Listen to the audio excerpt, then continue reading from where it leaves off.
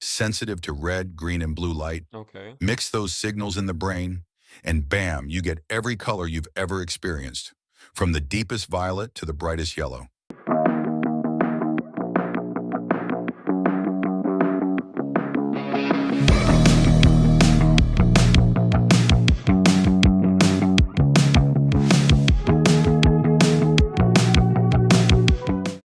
What's going on, guys? It's your boy Savage68 back again with another video, and today we're exploring something very different because I was scrolling around and I was trying to do a challenge from YouTube, which is, are you colorblind? But there was nothing that I could find. It was just a bunch of web links and everything to the actual challenge, and I stumbled upon a video that I found to be interesting. Apparently, scientists have explored and discovered a brand new color. Now, I don't know what that color is, but we're going to find out. So, if you guys are enjoying the content below, be sure to comment, subscribe, and like the video. We messed that up and everything because we're so focused on what this video is. But you guys know what the tradition is. Now, let's go find out what these scientists have explored and find with this new color. Pulled up on the video. I am very curious to see what this new color is. Why can't you see this new color yet? I want to see. They What haven't. if I told you there's a color, a real color, Okay. that no human had ever seen until literally just now? Think about the world around you. Red, Also, by the way, this video was just posted like a day ago, so this is like new. green, blue, the whole rainbow spilling across the sky Okay. after a storm.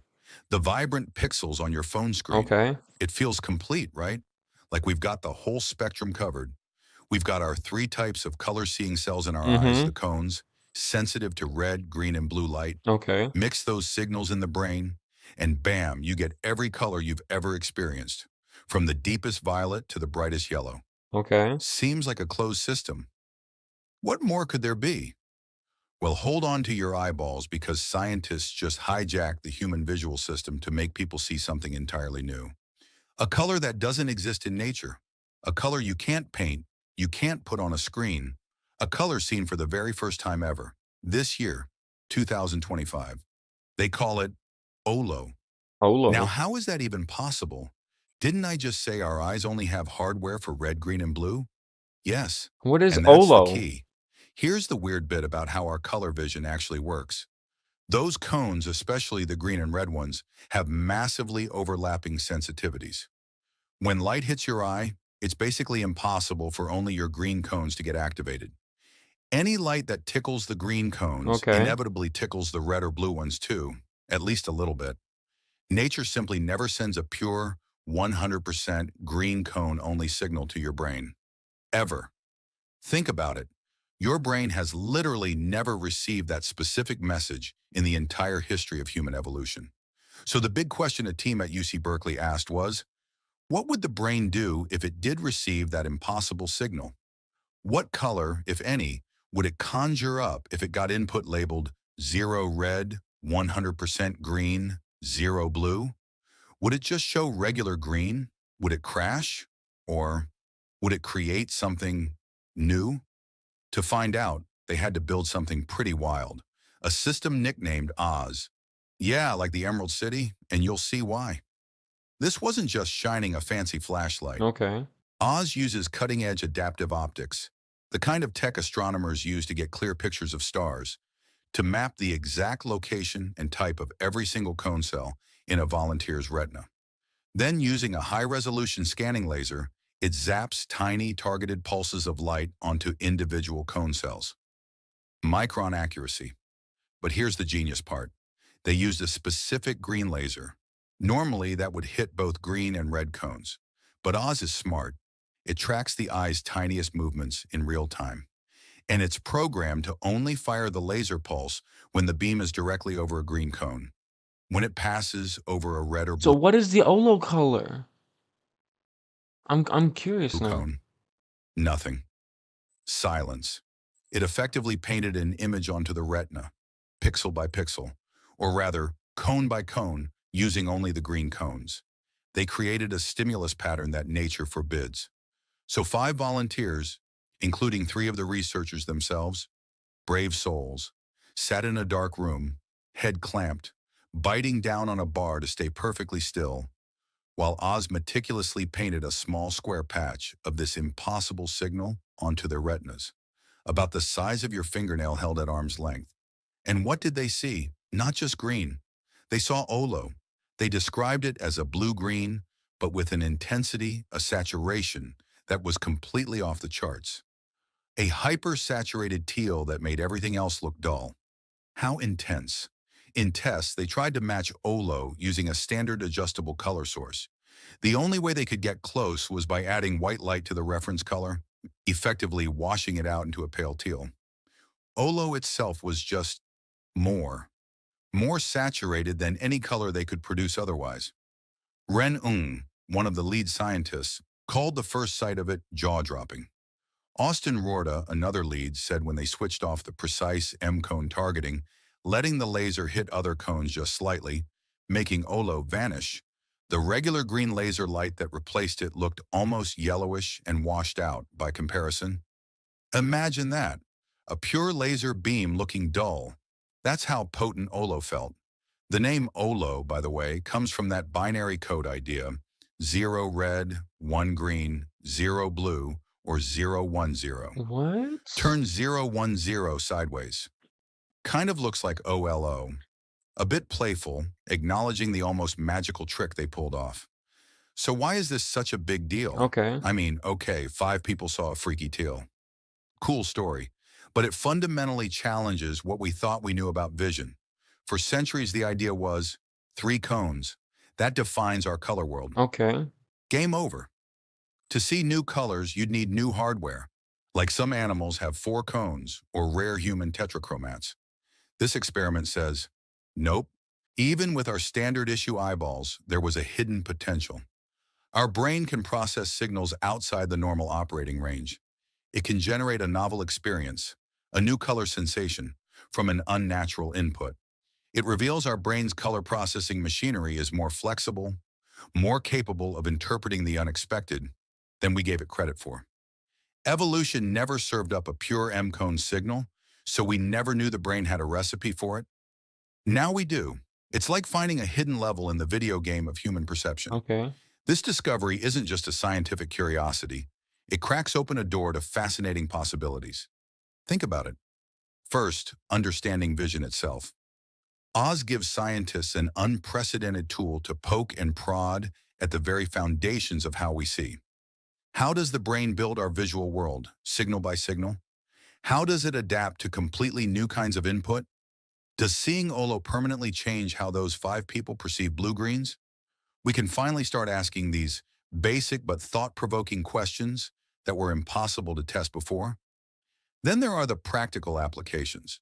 Imagine using Oz to simulate vision loss.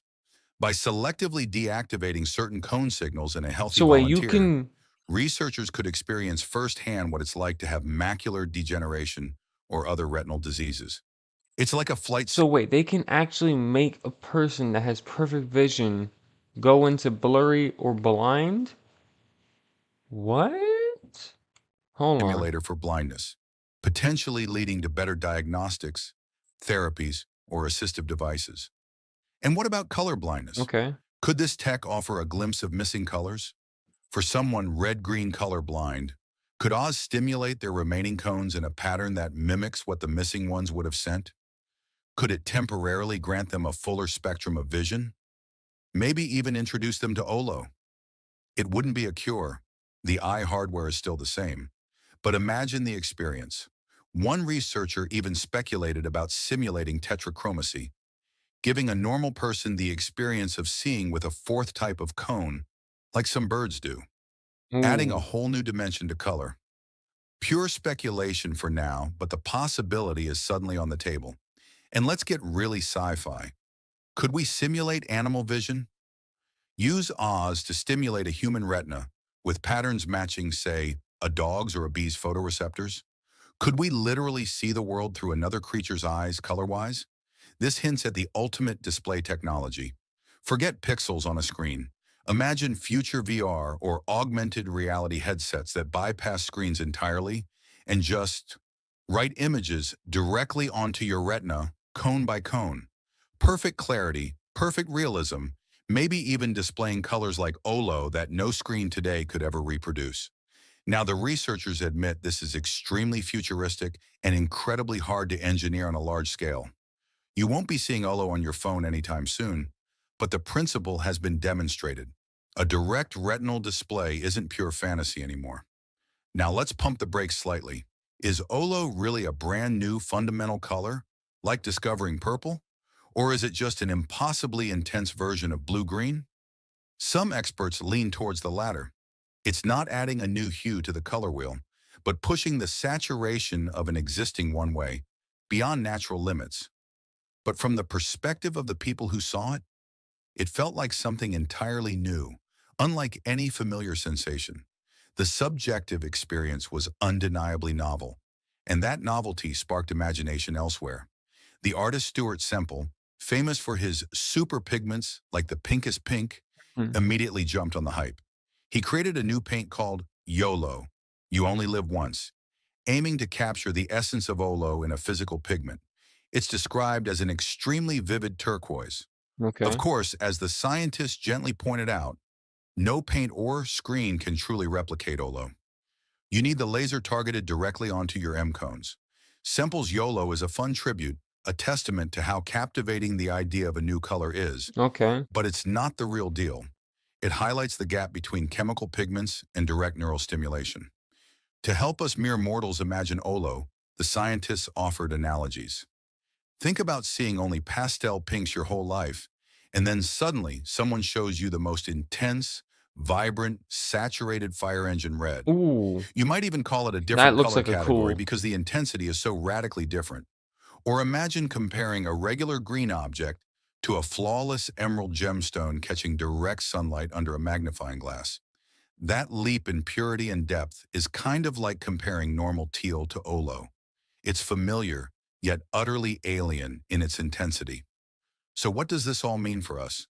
It means our reality, our perceived world, isn't as fixed as we think. Our biology sets limits, yes, but technology can, apparently, nudge those limits. It reminds us that what we experience isn't the whole picture. There might be entire dimensions of sensory information around us that our evolved hardware simply isn't tuned to receive. OLO was hiding in plain sight, within the potential of our own retinal cells, waiting for a clever trick to reveal it. And it leaves us with tantalizing questions. OLO came from isolating the M cone. What happens if we could perfectly isolate the S cone, the blue one? Would we get an impossible blue? What about other unnatural combinations, stimulating red and blue cones but not green? Could there be a whole palette of these impossible colors accessible only through technology?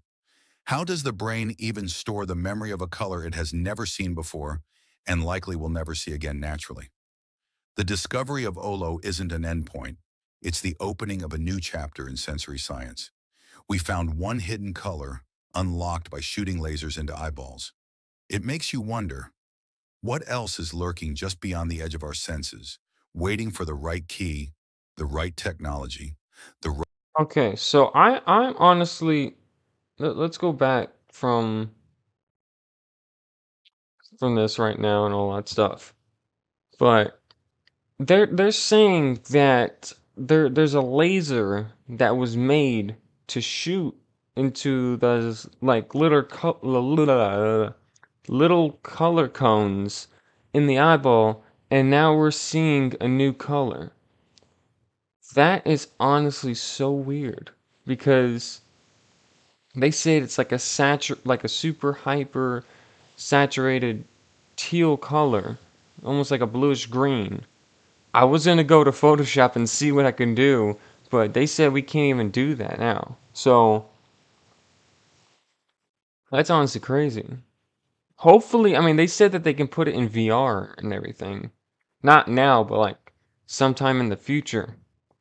So, I mean, if we do end up getting a chance to see what OLO looks like, let's try and see. From what I heard, it looks like some fantasy type stuff. Not like it's fake, but like it's out of this world. So watch out. Hopefully, we get to see what OLO looks like. But It's your boy Savage Gamer 68. Stay savage, stay gamer. And I'm sorry if I didn't talk much in this video. I was so invested in this because I thought that this was something that we can actually see, and it hasn't been like released yet. So we got our first sneak peek of what the future has in store for us. See you guys in the next one.